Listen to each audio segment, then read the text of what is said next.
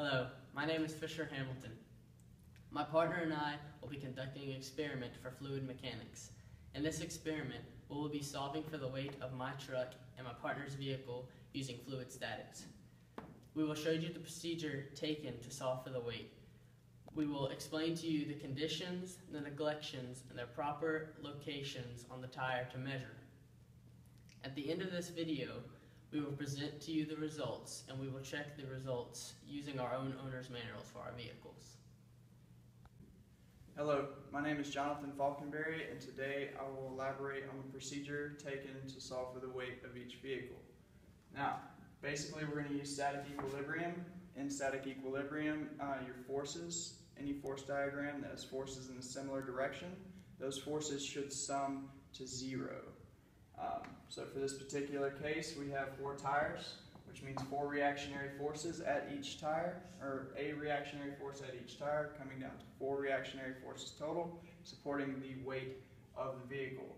And in this particular example, up will be the positive direction, down will be the negative direction.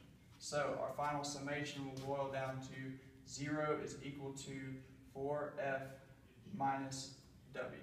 So the weight of our vehicle is equal to 4 times the reactionary force at each tire. Now, to solve for that force, we have a free body diagram of our tire. On that free body diagram, you see a cross-sectional area of A.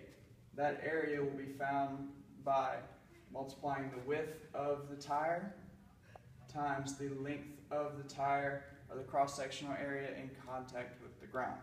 So to solve for a force using pressure, force is equal to pressure times the cross-sectional area. For this particular example, our pressure will be the pressure of the atmosphere plus the gauge pressure times our cross-sectional area.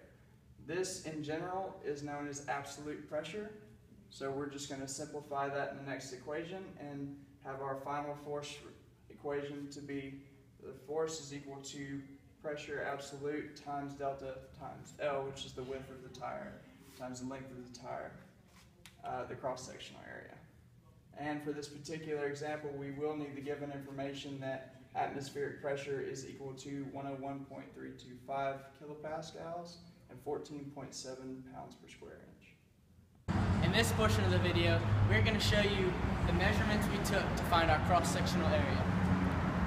Whenever you're finding the width, you want to make sure you are using the proper points of interest, which are the beginning of the tread to the end of the tread. Whenever you're finding your length of the tire, you need to make sure that the measuring tape cannot squeeze underneath the tread. To conclude our experiment, we wrote our given equations and we created a chart. Basically with the chart, you plug and chug in the equations and you find your final weight.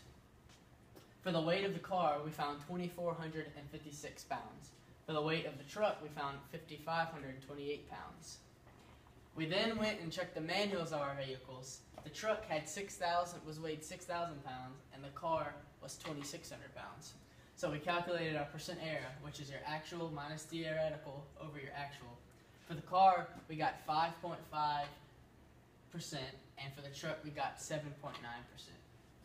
And that concludes our video, and thank you very much for watching.